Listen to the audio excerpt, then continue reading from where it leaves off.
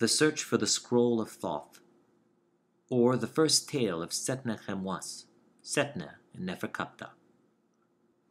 Backstory. The tale of Khamwas was a real person, the son of Ramesses II, from the New Kingdom of the 20th dynasty, who lived in the 13th century BC. Many centuries later, in the Ptolemaic period, he reappeared as the hero of some fictional stories. This translation is by Lichtheim, Ancient Egyptian Literature. The story is inscribed in Demotic text, a much later Ancient Egyptian script, and abnormal hieratic texts. Footnote. The first 2 pages of the papyrus text has been lost. Mr. Lichtheim has reconstructed the missing portion of the story as follows. And so begins the tale. Part 1. Prince Khamwas, son of King Ramesses II and high priest of Thoth at Memphis, was a very learned scribe and magician who spent his time in the study of ancient monuments and books. One day he was told of the existence of a book of magic written by the god Thoth himself, kept in the tomb of a prince named NANEFERKAPTAH, who had lived in the distant past and was buried somewhere in the vast necropolis of Memphis. After a long search, Prince Khamwas, accompanied by his foster brother Inaros, found the tomb of NANEFERKAPTAH and entered it.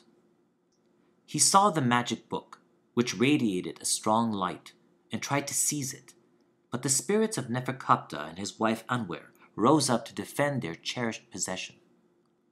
Now Anwer and her son Marib were not buried in this Memphite tomb, but rather in distant Koptos, where they had lost their lives. But the spirit of Anwer was with her husband at the critical moment, and she now stood before Prince Khamwas and told him how her husband had acquired the magic book and how they had all paid for it with their lives. She begins her story by relating that she and NANEFERKAPTAH had been brother and sister, and the only children of the pharaoh named Merneptah. They had loved each other and very much and wanted to marry, but Pharaoh wished to marry his son to the daughter of a general, and his daughter to the son of a general. In her anguish, Anwer had asked the steward of the pharaoh's palace to plead with Pharaoh in her behalf.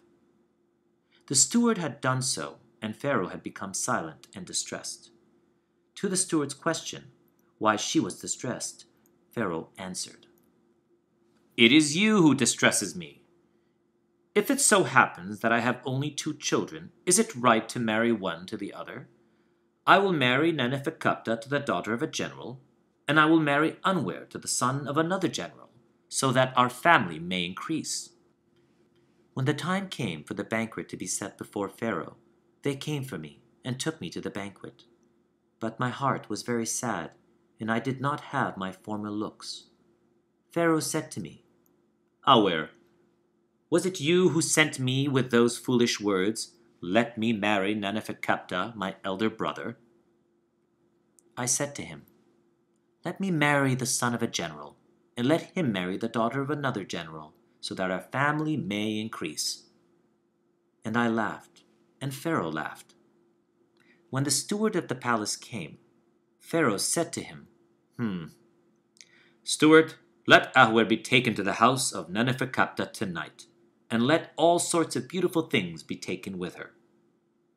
I was taken as a wife to the house of NANEFERKAPTAH that night, and Pharaoh sent me a present of silver and gold, and all Pharaoh's household sent me presents. NANEFERKAPTAH made holiday with me, and he entertained all Pharaoh's household.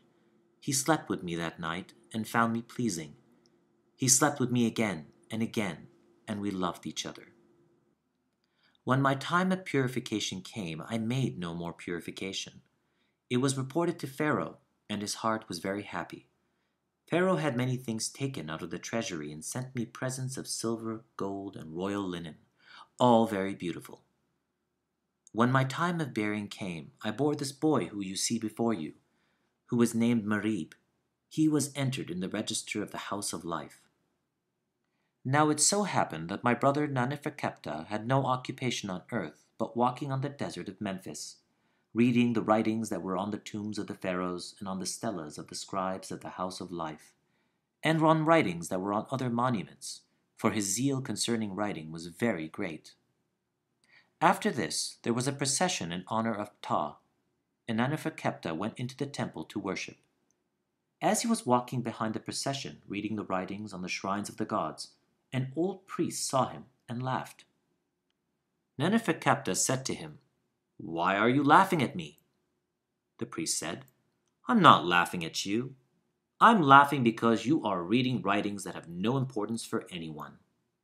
Now, if you desire to read writings, come to me, and I will have you taken to the place where there is a book belonging to Thoth, who wrote with his own hand when he came down following the other gods. 2 spells are written within it. When you recite the first spell, you will charm the sky, the earth, the netherworld, the mountains, and the waters. You will discover that all the birds of the sky and all the reptiles are saying. You will see the fish of the deep, though there are 21 divine cubits of water over them.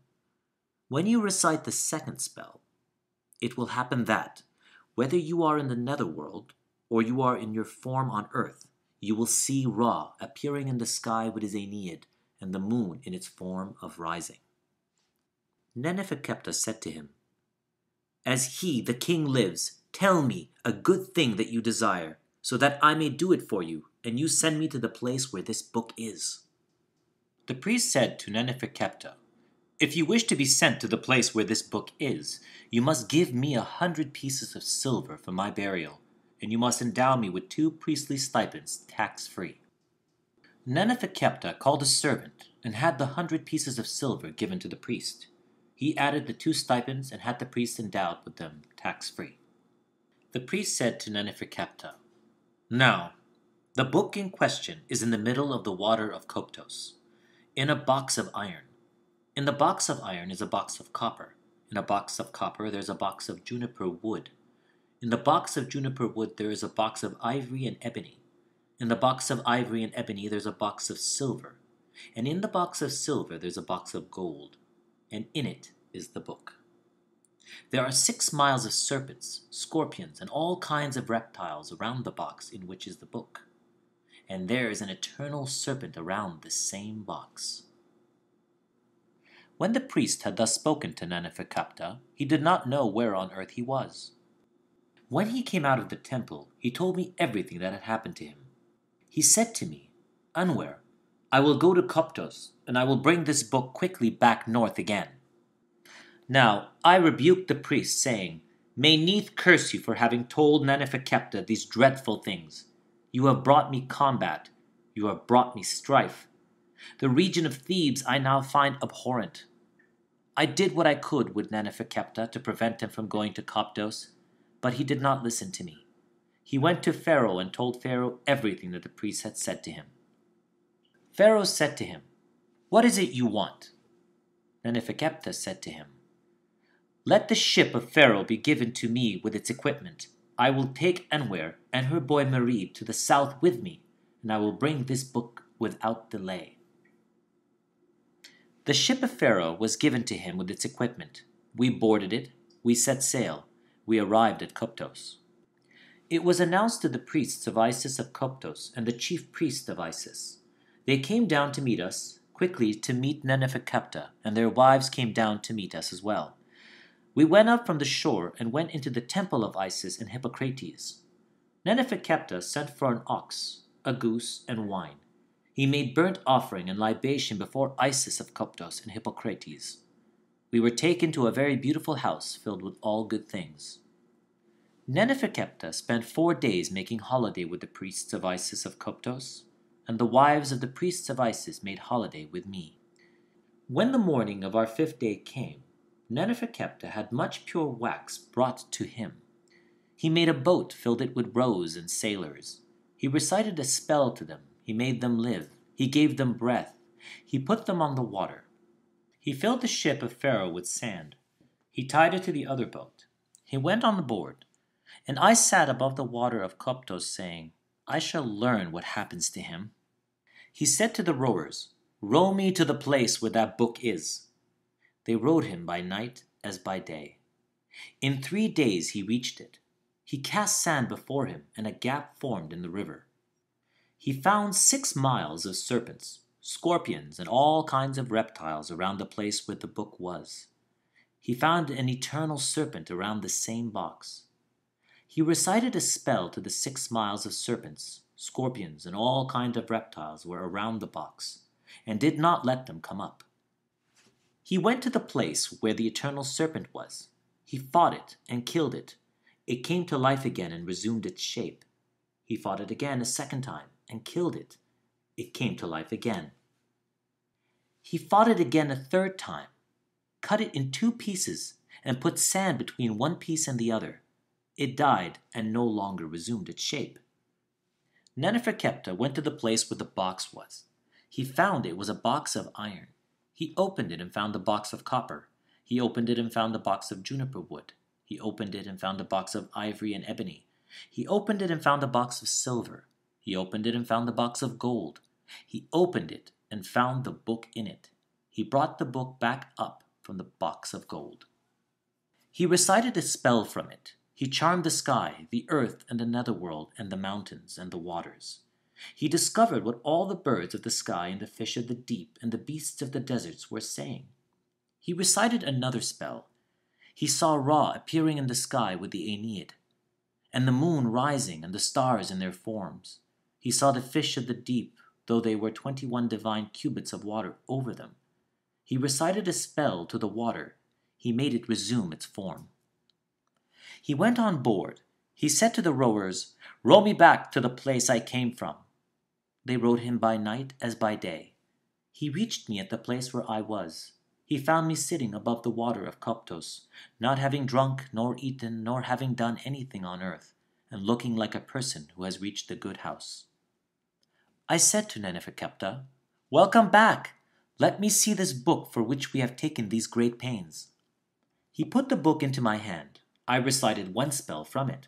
I charmed the sky, the earth, the netherworld, the mountains, the waters. I discovered what all the birds of the sky and the fish of the deep and the beasts were saying. I recited another spell. I saw Ra appearing in the sky with his Aeneid. I saw the moon rising and the stars of the sky in their forms. I saw the fish of the deep, though there were 21 divine cubits of water over them. As I could not write, compared with NANEFERKAPTAH, my brother, who was a good scribe and a very wise man, he had a sheet of new papyrus brought to him. He wrote on it every word that was in the book before him. He soaked it in beer. He dissolved it in water. When he knew it was dissolved, he drank it and knew what had been in it. We returned to Koptos that same day and made holiday before Isis of Koptos and Hippocrates. We went on board and we traveled north. We reached a point of 6 miles north of Koptos. Now, Thoth had found out everything that had happened to NANEFERKAPTAH regarding the book, and Thoth hastened to report it to Ra, and said, "Learn of my right and my case against NANEFERKAPTAH, the son of Pharaoh Mereptah. He went to my storehouse, he plundered it, he seized my box with my document. He killed my guardian who was watching over it. He was told, 'He is yours, together with every person belonging to him.' They sent a divine power from heaven saying, 'Do not allow NANEFERKAPTAH and any person belonging to him to get to Memphis safely.' At a certain moment, the boy Merib came out from under the awning of the Pharaoh's ship, fell into the water, and drowned. All the people on board cried out. NANEFERKAPTAH came out from his tent, recited a spell to him, and made him rise up, though there were 21 divine cubits of water over him. He recited a spell to his dead son, and made him relate to him everything that had happened to him, and the nature of the accusation that Thoth had made before Ra. We returned to Koptos with him. We had him taken to the good house. We had him tended. We had him embalmed like a prince, an important person. We laid him to rest in his coffin in the desert of Koptos. NANEFERKAPTAH, my brother, said, 'Let us go north. Let us not delay, lest Pharaoh hear the things that we have happened to us, and his heart become sad because of them.' We went on board, and we went north without delay. Now, 6 miles north of Koptos, at the place where the boy Merib had fallen into the river, I came out from under the awning of the Pharaoh's ship. I fell into the river and drowned. All the people on board cried out and told NANEFERKAPTAH. He came out from the tent of the Pharaoh's ship, recited a spell to me, and made me rise up, though there were 21 divine cubits of water over me. He had me brought up, recited a spell to me. Though I was dead, he made me relate to him everything that had happened to me, and the nature of the accusation that Thoth made before Ra. He returned to Koptos with me. He had me taken to the good house. He had me tended. He had me embalmed in the manner of a prince and every important person. He laid me to rest in the tomb in which the boy Marie was resting. He went on board. He went north without delay. 6 miles north of Koptos, at the place where we had fallen into the river, he spoke to his heart, saying, "Could I go to Koptos and dwell there also? If I go to Memphis now and Pharaoh asks me about his children, what shall I say to him? Can I say to him, 'I took your children to the region of Thebes, I killed them and stayed alive. I have come to Memphis, yet alive'?" He sent for a scarf of royal linen belonging to him, and made it into a bandage. He bound the book, placed it on his body, and made it fast. NANEFERKAPTAH came out from under the awning of the Pharaoh's ship, fell into the water, and drowned. All the people on board cried out, saying, "Great woe! Sad woe! Will he return, the good scribe, the learned man whose like has never been seen?" Pharaoh's ship sailed north, no man on earth knowing where NANEFERKAPTAH was. They reached Memphis and sent word to Pharaoh. Pharaoh came down to meet the Pharaoh's ship. He wore mourning, and all the people of Memphis wore mourning, including the priests of Ptah, the chief priests of Ptah, the council, and all of Pharaoh's household. Then they saw NANEFERKAPTAH holding on to the rudders of Pharaoh's ship through his craft of a good scribe. They brought him up and saw the book on his body. Pharaoh said, "Let this book that is on his body be hidden." Then said the council of Pharaoh and the priests of Ptah and the chief priest of Ptah to Pharaoh, "Our great lord, oh, may he have the lifetime of Ra. NANEFERKAPTAH was a good scribe and a very good learned man." Pharaoh had then given him entry into the good house on the 16th day, wrapping on the 35th day, burial on the 70th day, and they laid him to rest in his coffin in his resting place. These are the evil things that befell us on the account of this book in which you say, "Let it be given to me." You have no claim to it, whereas our lives on earth were taken on account of it. Part 2. Setne takes the book. Setne said to Ahwer, "Let me have this book that I see between you and NANEFERKAPTAH, or else I will take it by force."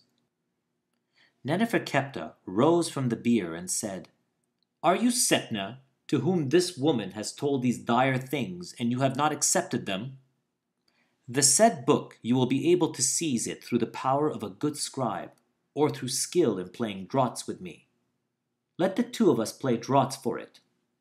Said Setne, "I am ready." They put before them the game board with its pieces, and they both played. NANEFERKAPTAH won one game from Setne. He recited a spell to him, struck his head with the game board, and that was before him, and made him sink into the ground as far as his legs. He did the same with the second game. He won it from Setne, and made him sink into the ground as far as his phallus. He did the same with the third game, and made him sink into the ground as far as his ears. After this, Setne was in straits at the hands of NANEFERKAPTAH.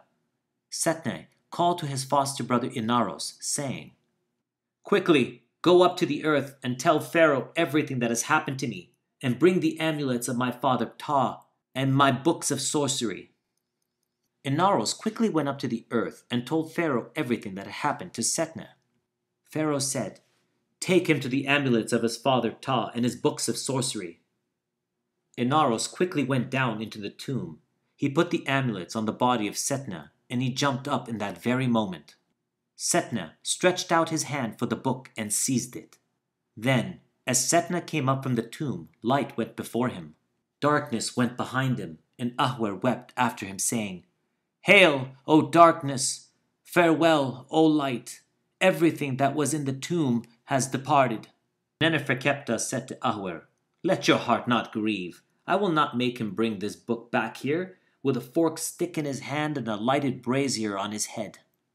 Setne came up from the tomb, and made it fast behind him, as it had been.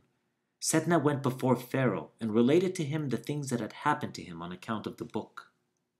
Pharaoh said to Setne, "Take this book back to the tomb of NANEFERKAPTAH like a wise man, or else he will make you take it back with a forked stick in your hand and a lighted brazier on your head." Setne did not listen to the Pharaoh. Then Setne had no occupation on earth but to unroll the book and read it to everyone. Part 3. Setne and Tabubu. After this, it happened one day that Setne was strolling in the forecourt of the temple of Thoth. Then he saw a woman who was very beautiful, there being no other woman like her in appearance. She was beautiful and wore many golden jewels, and maidservants walked behind her as well as 2 men-servants belonging to her household. The moment Setne saw her, he did not know where on earth he was. He called his manservant, saying, "Hasten to the place where this woman is, and find out what her position is." The manservant quickly went to the place where the woman was. He called to the maidservant who was following her, and asked her, saying, "What woman is this?" She told him, "It is Tabubu, the daughter of the prophet of Bastet, mistress of Ahtaui. She has come here to worship Thoth, the great god." The servant returned to Setne, and related to him every word she had said to him. Setne said to the servant, "Go, say to the maid, it is Setne Khamwas, the son of the Pharaoh Usamare, who has sent me to say, I will give you 10 pieces of gold. Spend an hour with me. Or do you have a complaint of wrongdoing? I will have it settled for you. I will have you taken to a hidden place where no one on earth shall find you." The servant returned to the place where Tabubu was. He called her maid and told her. She cried out as if what he had said was an insult. Tabubu said to the servant, "Stop talking to this foolish maid. Come and speak with me." The servant quickly went to where Tabubu was and said to her, "I'll give you 10 pieces of gold. Spend an hour with Setne Khamwas, the son of Pharaoh Usamare. If you have a complaint of wrongdoing, he will have it settled for you. He will take you to a hidden place where no one on earth shall find you." Then Tabubu said, "Go tell Setne, I am of a priestly rank. I am not a low person. If you desire to do what you wish with me, you must come to Bubastis, to my home. It is furnished with everything, and you shall do what you wish with me, without anyone on earth finding me, and without my acting like a low woman of the street." The servant returned to Setne and told him everything she had said to him. He said, "That suits me." Everyone around Setne was indignant. Now Setne had a boat brought to him. He went on board and hastened it to Bubastis. When he came to the west of the suburb, he found a very lofty house that had a wall around it, a garden on its north, and a seat at its door. Setne asked, "Whose house is this?" They told him, "It is the house of Tabubu." Setne went inside the wall. While he turned his face to the storehouse in the garden, they announced him to Tabubu. She came down, took Setne's hand, and said to him, "By the welfare of the house of the prophet of Bastet, mistress of Ahtaui, which you have reached, it will please me greatly if you will take the trouble to come up with me." Setne walked up the stairs of the house with Tabubu. He found the upper story of the house swept and adored, its floors adorned with real lapis lazuli and real turquoise. Many couches were in it, spread with royal linen, and many golden cups were on the table. A golden cup was filled with wine and put inside Setne's hand. She said to him, "May it please you to eat something?" He said to her, "I could not do that." Incense was put on the brazier. Ointment was brought to him, of the kind provided for Pharaoh. Setne made holiday with Tabubu, never having seen anyone like her before. Setne said to Tabubu, "Let us accomplish what we have come here for." She said to him, "You will return to your house in which you live. I am of priestly rank. I am not a low person. If you desire to do what you wish with me, you must make for me the deed of maintenance and compensation and money for everything. All good things belong to you." He said to her, "Send for the school teacher." He was brought at once. He made for her a deed of maintenance and of compensation and money for everything. all good things belonging to him. At this moment, one came to announce to Setne, "Your children are below." He said, "Let them be brought up." Tabubu rose and put on a garment of royal linen. Setne saw all her limbs through it, and his desire became even greater than it had been before. Setne said, "Tabubu, let me accomplish what I have come here for." She said to him, "You will return to your house in which you live. I am of priestly rank. I am not a low person. If you desire to do what you wish with me, you must make your children subscribe to my deed. Do not leave them to contend with my children over your property." He had his children brought and made them subscribe to the deed. Setne said to Tabubu, "Let me accomplish what I have come for." She said to him, "You will return to your house in which you live. I am of priestly rank. I am not a low person. If you desire to do what you wish with me, you must have your children killed. Do not leave them to contend with my children over your property." Setne said, "Let the abomination that came into your head be done to them." She had his children killed before him. She had them thrown down from the window to the dogs and cats. They ate their flesh, and he heard them as he drank with Tabubu. Setne said to Tabubu, "Let us accomplish what we have come here for. All the things that you have said, I have done them all for you." She said to him, "Come now to the storehouse." Setne went to the storehouse. He lay down on a couch of ivory and ebony, his wish about to be fulfilled. Tabubu lay down beside Setne. He stretched out his hand to touch her, and she opened her mouth wide in a loud cry. Setne awoke in a state of great heat, his phallus and there were no clothes on him at all. At this moment, Setne saw a noble person borne in a litter, with many men running beside him. He had the likeness of Pharaoh. Setne was about to rise, but could not rise for the shame because he had no clothes on. Pharaoh said, "Setne, what is this state that you are in?" he said. "It is NANEFERKAPTAH who had done this all to me." Pharaoh said, "Go to Memphis. Your children want you. They stand in their rank before Pharaoh." Setne said to the Pharaoh, "My great lord, oh, may he have lifetime of Ra. How can I go to Memphis with no clothes on at all?" Pharaoh called to a servant who was standing by and made him give clothes to Setne. Pharaoh said, "Setne, go to Memphis. Your children are alive. They stand in their rank before Pharaoh." Part 4. Setne returns the book. When Setne came to Memphis, he embraced his children, for he found them alive.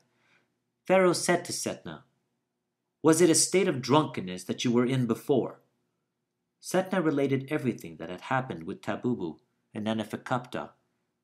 Pharaoh said, "Setne, I did what I could with you before," saying, "They will kill you if you do not take this book back to the place you took it from. You have not listened to me until now. Take this book back to NANEFERKAPTAH with a forked stick in your hand and a lighted brazier on your head." When Setne came out from before Pharaoh, there was a forked stick in his hand and a lighted brazier on his head. He went down into the tomb in which NANEFERKAPTAH was. Ahwer said to him, "Setne, it is the great god Ptah who has brought you back safely." NANEFERKAPTAH laughed, saying, "It is what I told you before." Setne greeted NANEFERKAPTAH, and he found one could say that Ra was in the whole tomb. Ahwer and NANEFERKAPTAH greeted Setne warmly. Setne said, "NANEFERKAPTAH, is there any matter which is shameful?" NANEFERKAPTAH said, "Setne, you know that Ahwer and her son Merib are in Koptos. Here in this tomb they are through the craft of good scribe. Let it be asked of you to undertake the task of going to Koptos and bringing them here." When Setne had come up from the tomb, he went before Ptah and related to the Pharaoh everything that NANEFERKAPTAH had said to him. And Pharaoh said, "Setne, go to Koptos, bring Ahwer and her son Merib." He said to Pharaoh, "Let the ship of Pharaoh and its equipment be given to me." The ship of Pharaoh and its equipment were given to him. He went on board, he set sail, he reached Koptos without delay. It was announced to the priests of Isis of Koptos and the chief priest of Isis. They came down to meet him. They conducted him to the shore. Now he went up from it. He went to the temple of Isis of Koptos and Hippocrates. He sent for an ox, a goose, and wine, and made burnt offerings and libations before Isis of Koptos and Hippocrates. He went to the desert of Koptos with the priests of Isis and the chief priest of Isis. They spent 3 days and 3 nights searching in all the tombs on the desert of Koptos, turning over the stelas of the scribes at the House of Life, and reading the inscriptions on them. They did not find the resting place in which Ahwer and her son were. When NANEFERKAPTAH found that they did not find the resting place of Ahwer and her son Merib, he rose up as an old man, a very aged priest, and came to meet Setne. When Setne saw him, he said to the old man, "You have the appearance of a man of great age. Do you know the resting place in which Ahwer and her son Merib are?" The old man said to Setne, "My great-grandfather said to my grandfather, 'The resting place of Ahwer and her son Merib is at a south corner of the house of the chief of police.'" Setne said to the old man, "Perhaps there is some wrong that the chief of police did to you, on account of which you are trying to have his house torn down?" The old man said to Setne, "Have a watch set over me, and let the house of the chief of police be demolished. If they do not find Ahwer and her son Merib under the south corner of his house, let the punishment be done to me." They set a watch over the old man, and they found the resting place of Ahwer and her son Merib under the south corner of the house of the chief of police.